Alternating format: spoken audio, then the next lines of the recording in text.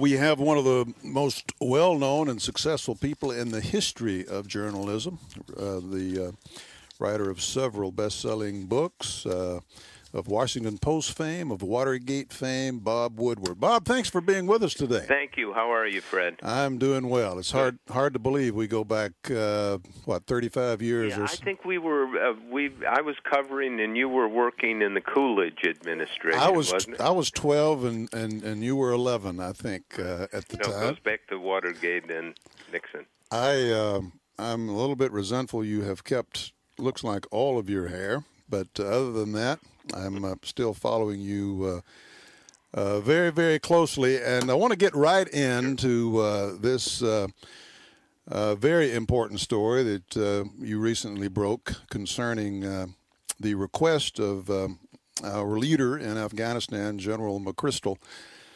of additional troops and the ominous warnings that he had in that recommendation as to what would happen if we did not get additional troops there. Bob, let me just ask you kind of an open-ended question, and that is, what do you think the significance of this is? It seems like that it's brought many things to a head from where we go from here, military versus civilian, conflict perhaps within the administration. What's the significance of the story? Well, it's a piece of the puzzle, and maybe a significant piece of the puzzle, because it was known he had sent in an assessment, but it was classified. And it turns out I was able to get it and read it, and it's not just that he says things are serious. He says he needs more troops in a year, or there is likely failure. Now, as best I can tell, I was talking to some people who've been defense secretary recently, and they said they cannot recall any instance of a general essentially saying, I've got to have these troops or we fail. So McChrystal is laying down a very strong marker. I think the significance is this. McChrystal, as you may recall, they fired General McKiernan, the predecessor, and this was the guy. This is Obama's guy. This is his guy. Gates picked him. Admiral Mullen, the chairman of the Joint Chiefs, was instrumental in getting this job for McChrystal. So he supposedly has total support. In March, there was a strategy laid out, namely counterinsurgency, and Obama's, unflinching declaration recently that this is a war of necessity. But to, if I may say, the president's credit, he is looking at the whole picture, because the circumstances have changed very significantly on the ground.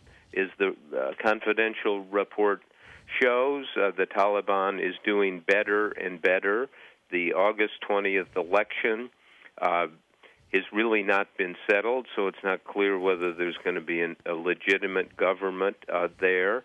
And a factor that people kind of have not focused on, in Pakistan, the army there, the Pakistani army, has had some real impressive successes against the Taliban in these ungovernable areas of Pakistan. So, given that radical a change, it's reasonable to look at everything from the bottom up. At the same time, I think you got to do it fast. I've been to Afghanistan.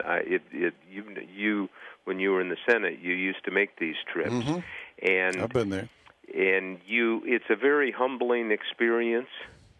Very depressing experience. Yeah, and you realize that we have these kids out there in the desert where it's 116 degrees.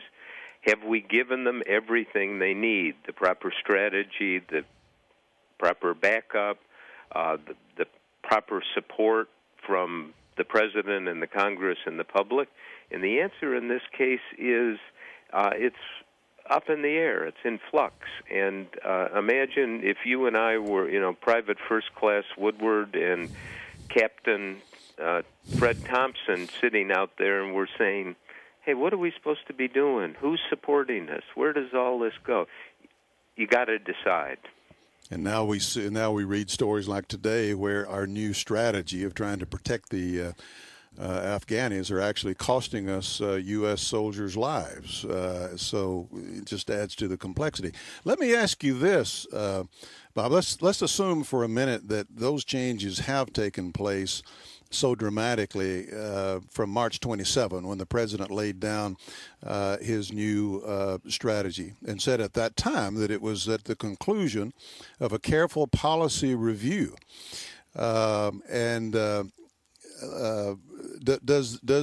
the military support what McChrystal is doing, and does the military think that they can win under any circumstances?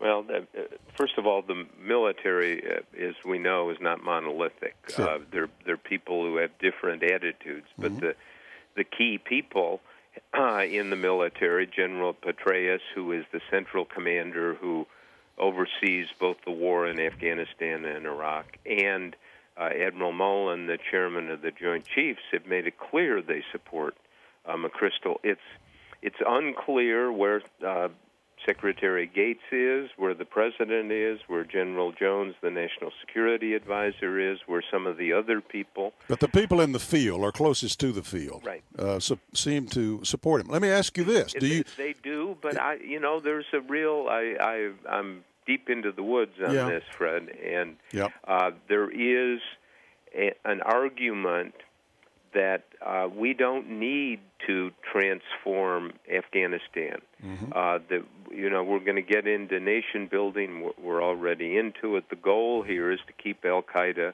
from attacking the United States, and there may be another level, actually a lower level of troops that we could have in Afghanistan, and indeed prevent the Taliban from taking over and Al Qaeda moving. Don't you guess, or maybe you have more than a guess, that's where the president is going to come out, split the difference on this between what McChrystal is asking for and nothing?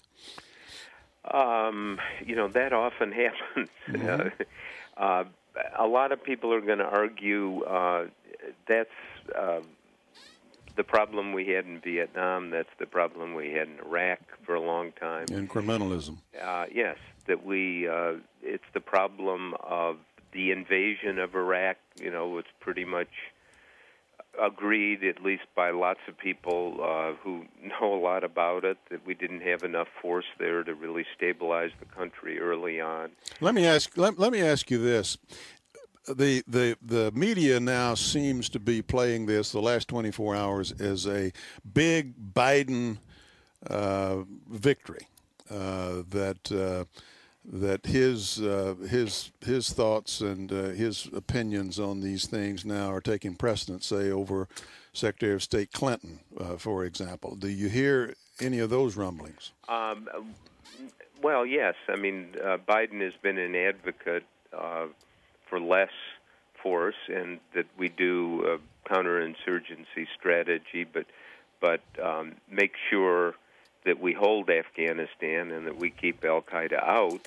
And there is an argument that you can do that with less force. You will not be in a classic counterinsurgency war where you are sending troops out to protect the population, to nation build. Bob, let me ask you this. And this is as much of a historian. You're not that old, but as a person who's seen a lot of history in this town, can you argue with the case that would go like this, that never before have we ever had a situation with this kind of public opinion where it is today on this issue, with this kind of withering of support already in the United States Congress, where we saw it through, and that it's just a matter of time? Well, but see, that could be a real long time. As you know, in Vietnam, in the Johnson years and the Nixon years, the public and the Congress turned against the war, and the president wasn't for a while. It seems to me like this is. You remember better than I do. It seems to me like this is quicker on us, and the president's own party is quicker than back in those days. Well, that may be true, but the context is the Iraq War, where there was so much opposition. It seems to have stabilized. I emphasize seemed. But here, if I could just offer a stray thought, as a journalist, the issue for me, I'm working on a book on Obama. When I got this report, I read it, and I realized this will be overtaken by events when my book comes out next year. This is exactly what the public needs to know. That document, when we published it with very minor redactions, reasonably and civilly requested by the Pentagon. Read that. It's 3 weeks old. The Pentagon Papers came out, as I say, 8 years too late. We need to know these things now, so the debate can. And you said at the beginning, does this bring something like this to a head? Maybe it does, and I think whatever side you might be on, that's exactly what we need. You can't let this delay. This is not a health care debate, with all due respect to it. This is about people's lives. Well, it's funny, priorities, because I think you're absolutely right. Bob Woodward, another huge story.